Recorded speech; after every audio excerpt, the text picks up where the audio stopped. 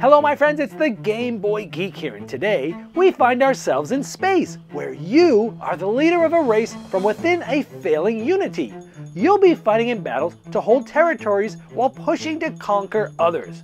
You'll be trying to gain the upper hand by breaching others' home world while trying to protect your own sovereignty and be the first to win the war. Overbattle, the All-War, is area-controlled tabletop space warfare with a twist. It includes a unique utilization of cross-genre gaming mechanics generally unused in wargaming, such as drafting, engine building, worker placement, and semi-co-op components, all wrapped inside of a classic area-control wargame wrapper. It's for 2 to 4 players, takes 2 to 4 hours to play, for ages 14 and up, and published by Scyther Gaming. It's on Kickstarter right now, so I'm going to show you how the game works, and I'll see you on the other side.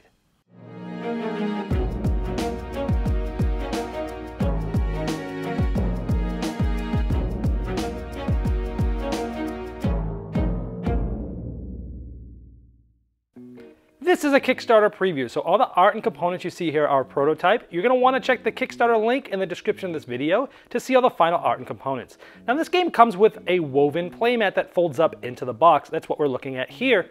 I'm going to be playing with the neoprene mat that is from Game Toppers for this video. Now you would think with a game that lasts up to 4 hours and when you're moving 1,000 pieces that there'd be a huge ginormous setup with lots of time to set up, but not in this case. One of the cool things about Overbattle is that there isn't really a setup. You put the mat out and you're starting right away, because actually setting up the board is a big part of the game, and it's a lot of the strategy of the game as well. Because at the beginning of the game, players are going to roll for initiative. They're going to be drafting their planets. And so there's some standard sized planets, and then some larger planets. So starting with the player with the best initiative, they're going to be drafting the planets, and these, between themselves don't do anything different. It's just how they look. So players will start to draft those.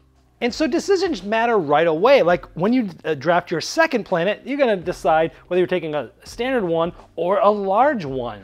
And sometimes you'll be forced to take a large one. Like if the player takes this, then the last 2 players that draft have to take large ones, which there's some positives and negatives of it. There's more areas, which means you can control more of it, which means you can get more currency to essentially build up your army more. But it's also more susceptible to people coming into it and things like that. So there's some strategy right off the bat. Everyone's going to get 2 planets. Now I mentioned everyone gets planets. There's a twist to this game I'll get to later, so it's not quite a true statement. But there's lots of moons after you draft your planets that players will draft. And again, there's no different playing differences between these. It's just the ones that you like the best. So players will be drafting these moons, again, in initiative order. And then players will be drafting asteroids. Again, just taking the one that they like that looks the best. Now, then every player in initiative order is going to be able to place. Now, this is an open space. Remember, we've got a 6-foot table here, and players are going to be able to place their homeworld planet. That's their first planet. They're going to place this anywhere. Now, you can see it's open space, and there's different grid lines and such. You simply line up, and these are nice and neoprene. You're going to put these, line it up so it's right there in the space, and you can see all the lines sort of line up. And let's say that's their home planet, and let's just say that this essentially is their moon that they want. Again, that lines up too like that. So they've got a touching moon and their home planet. This is known as their sort of sovereign world. It's their starting planet and their moon there. And then that initiative order, other players are going to place. And again, it's open, so you could place it, way out in the, far away from other players, or you can get like right up pretty kind of close to them. And it's going to devise your strategy as to how close you want to be to people. Now, even though this board's big, it gets crowded quick, and you'll feel the tension right at the beginning of the game. And here's what I mean: after all the planets and asteroids and moons are placed, the board's already full. Each player is going to get a shield. I have it flat so you can read it, and it's going to have a different unity on there. Now, each of the unities have different starting units. Now, this is going to give them a little bit of asymmetry, and over here is going to show you all the different units that are in the game. Now, the types of units and the costs are the same for everybody, and the types of units are essentially the same for everyone, but the starting units are different, which gives everyone a slightly different starting position with what they have. Now, each player's starting planet is going to look the same. Of their color, and this is the one that we just showed you, they're going to have an infantry unit on each of the spots here on the planet around it. And in the middle, they're going to have an ion cannon, and on their moon, they're going to have an infantry like this. Now, each of them, we show you crystals. This is going to be important because everywhere you control or move through on your turns and such will get a crystal. This is going to show you how many areas you sort of control, and this is going to be important for the currency of the game, how many credits you get to spend to get more units at the end of each turn. Now, the object of the game is to try to infiltrate someone else's home world. Now, let's say the yellow player ended up getting a mech on their world and they took this infantry out like this, and they ended up controlling this like this. Now, on all other players' turns after this player, they have the ability to try to take this guy out, because if this player now controls even one spot on anybody else's homeworld, and this player's own homeworld is completely protected by themselves, they'll win the game. But everyone else gets one more turn to try to do that. So that's what you're trying to do, is infiltrate somebody else's homeworld, keeping yours completely protected. However, I've been holding a secret from you. One of the big twists in the game is one of the players is going to be the red player. They're known as the Sin.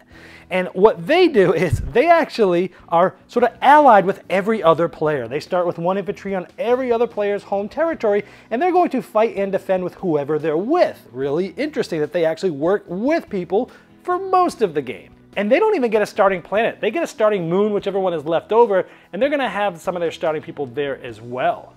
However, at some point during the game, you know that these Sin are no longer going to be on your side. They're going to turn on you. And one of the ways this can happen is, if we showed you earlier, someone infiltrates someone's homeworld. When that happens, the Sin automatically turn on everybody. And regardless of where they are now part of the war, and they're working against everybody. So it's a very interesting twist that you're sort of working with them, but you don't want them to get too powerful, because at some point you know they're going to turn. And once they turn, you don't want them to be too powerful against you and everybody else. Now, there's also a timed way. After 3 rounds, you'll roll some dice and they might turn against everybody. The 4th round, they have a 50% chance of turning. And after the 5th round, if nobody's infiltrated a homeworld, the Sin become part of the war as well. So there's a timed way that they become, so you know what's going to happen, but you'd never know exactly when, because it can be triggered by someone's actions, or it can be triggered at the end of a round depending on some dice rolls.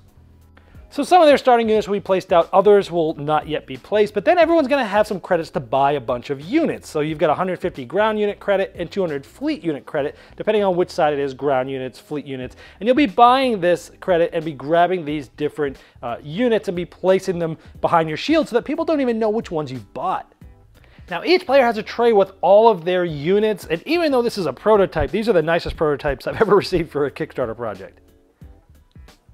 Now, here's a closer look at what some of these units look like, even in this prototype. And here's some of the other units. Now, each of those units has a card, and each player has a set of these cards, and it's going to show everything about that unit, like how far they can move, 0 to 3, 0 to 1, 0 to 3, their attack and defensive values, and things like that when they're in combat. Also tell you certain special abilities that those have. Now, here's a closer look at one of the cards, the mech here. Now, one cool thing about this is on the back of all these cards is a QR code. Now, if you scan that with your phone, it will actually bring up that unit, and it has a 3D model. You can turn it around and look at it, see how it looks all cool in 3D. But you can also scroll down, and it has some more information that doesn't fit on the card, some background about this specific unit, and sometimes some strategies that go along with it. So once everybody has spent all their units and put them down, everyone is in initiative order going to place out their units 5 at a time. And right now we see that 2 players have placed mechs in the same spot on a secondary planet, and that's legal right now, and they're going to end up having to resolve that once all the units have been placed.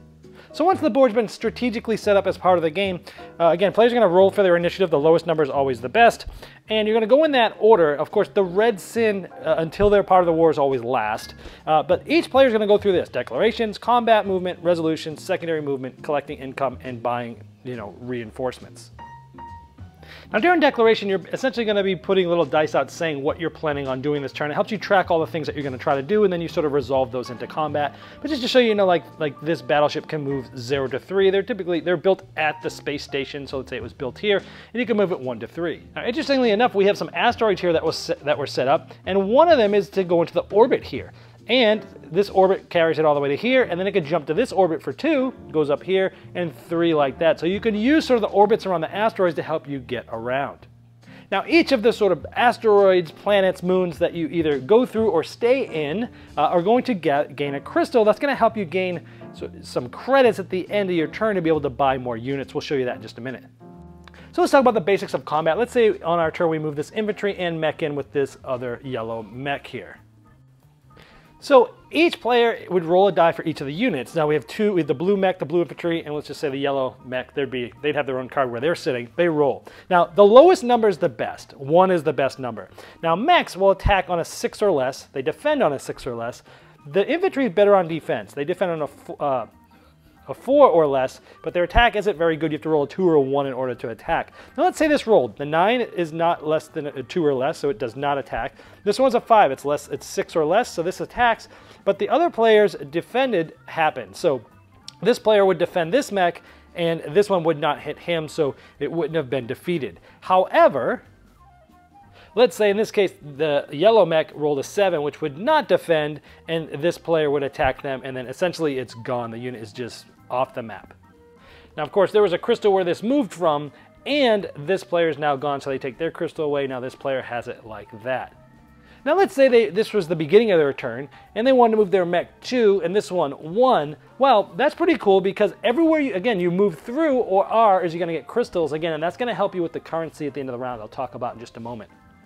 Now let's take combat to another level. Let's say there was a bomber that also went there. They can go through orbit. They could also, go in and attack on ground as well. So let's say this player now had a bomber which has 2 dice to roll when they're attacking, only 1 if it's defending. So it's really good at attacking, not very good at defending.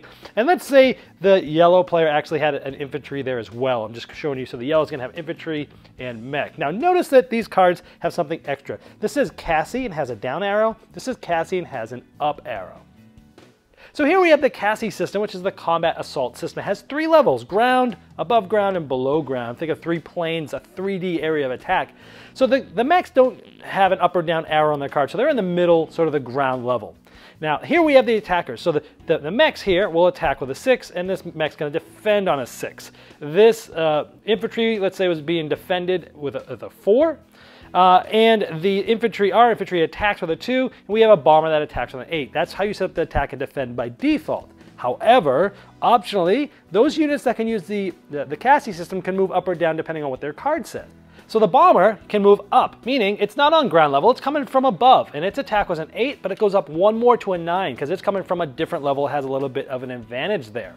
Now, the defender, the infantry can go down as well to go sort of bunker down into a bunker. So it's going to go down underneath. It's going to be a defender of 5. I'm going to place it here, but it's defending at a level 5. It gets a +1. And let's say this person also bunkered down, and their attack went from a 2 to a 3. It's always a +1 because they're underground like that. And so that's sort of how things happen with the combat assault system. It's a really cool way that some of the units can use this sort of 3-dimensional combat. However, let's take that first example. When we moved in, let's say the yellow player's mech there, but the red Sin infantry was there too. So now when this combat happens, the blues, the attackers, the yellow's the defender, but the red is the defender too. They're going to help defend for that because they work with whoever they're with. And conversely, if this player was here like this and they moved in, the red player moves with them, and now these two are the attackers against these defenders. So the red Sin are going to be sort of working with other players whether they want to or not. Now when it's the Sin's turn, when they move, they will be placing crystals like normal. However, each round they have to touch each of the crystals once in order to be able to keep them there. Now all the other unities, the way they score their economy is every place you saw a crystal, they'll get credits essentially. So there's multiple spaces on a planet. Every one of those you have a crystal on, you'll get 10 credits. Every asteroid you'll get 20, and every moon you'll get 40. So you add all those credits up, and you're going to essentially be spending those credits for different units and then placing reinforcements. So each player's turn is going to make declarations of what you're doing. You're going to do the combat movement. You're going to be resolution. You're going to be moving those other secondary non-combat moves, collecting income, and then reinforcements. That's the next player's turn in initiative order. Now I mentioned the Sin has some different economy. They only earn half a value if they're co-located in a territory with somebody else. So instead of getting 10 on a planet, they're going to get 5. But if they're all alone, they'll get the full 10. But again, they have to touch each area once per round to maintain their economic value. So it makes it a little bit harder for them to do that. Now speaking of economy, all the other unities essentially have mission goals. The first time, if they're able to get 250 credits on one turn, and then later on get 300, they're able to get a commander, up to 2 commanders. These commanders will basically help them attack or defend pretty much any battle they're in around the entire board. Now, I'm not going to show you all the units of what they all do. You can kind of look at the Kickstarter page and see that, but interestingly enough, when you get these different fleets, some of them have to be produced only at a space station, which looks like this out in space, and that's where they are. The other ones can be produced at the shipyard as well, so they have to come out in certain spots like that. Now you might be wondering, how do you get ground units to different spots? Well, there's actually a transport you can buy, and this helps you pick up units, and then they can fly out and go to different areas like that. Also, this cool thing you can do is transwarp. If you have a space station, you can basically have the transport pick up different units, and then you can transwarp them to another place that you have a crystal anywhere on the board. It's pretty cool. So players will go through these general orders one at a time till a round is over. Once all of them are gone, then they'll all re-roll for initiative, which is important because you might have the last turn in one round and have the first turn in the next round, which gives you sort of a leg up because you just got a bunch of reinforcements. Now you're able to use those right away. Now this will continue again until one player wins, which is having control of someone's sovereign world or territory and for a whole turn until everyone else has a chance to knock them off while keeping their own protected. That's how they win the game. But also this will continue going like this until the sin essentially gets into the war and is no longer working with everybody else. And at that point, the sin is basically just like all the other players. All the rules are back to normal for them, and they're now rolling for initiative. They're not always last. Now the game is for 2 to 4 players. I just showed you a 4-player game. If you play a 2-player game, there's a thick line here at number 15. And the 2-player game you only use from here to the left, and then there's another line for a 3rd player. So the board scales for the amount of players. Now in a 3-player game, one of them will be the sin. You can also play without it, but it's definitely more fun with it. With 2 players, each player takes 2 different unities, and there is no sin with a 2-player game. Well, there you have Overbattle, the All War. It's the war game that isn't a war game that is a war game. Innovations and new play experiences open up this overall genre to many players who have never experienced war games before. Now, if you'd like to see all the final art and components and all the different pledge levels available, you can click the link below me in the description of this video, and it will take you directly to the Kickstarter project page, and I'm sure the fine folks at Scyther Gaming would love your support.